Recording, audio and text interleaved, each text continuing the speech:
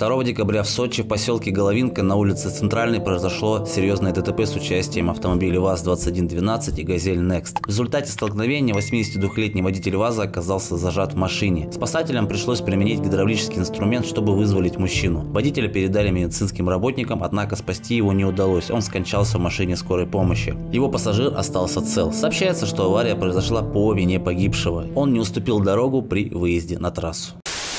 Сегодня в Краснодарском крае из-за вируса африканской чумы свиней установлен карантин на территории ООО Торговый дом Ясень в поселке Степном. Карантинная зона определена радиусом 10 километров. В нее попали поселки Степной, Яснопольский, Симоновка, Широчанка, Садовый, село Александровка, хутор Зеленая Роща и Рассвет. Под наблюдение попадут еще 10 километров от границ угрожаемой зоны. Из карантинной зоны изымут всех свиней и продукты животноводства. Департаменту ветеринарии Краснодарского края поручено организовать мероприятия, направленные на предотвращение распространения и ликвидацию очагов вируса.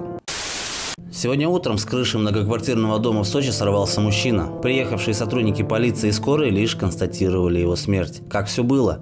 По словам очевидцев, в пасмурную погоду рабочие совершали работы на крыше многоэтажного дома. В какой-то момент один из рабочих сорвался. Из-за отсутствия страховки он упал на землю и погиб на месте. Известно, что рабочие около 2 месяцев совершают работы на крыше и каждый раз без страховки. Да, несоблюдение мер безопасности в этот раз повлекло за собой самые серьезные последствия.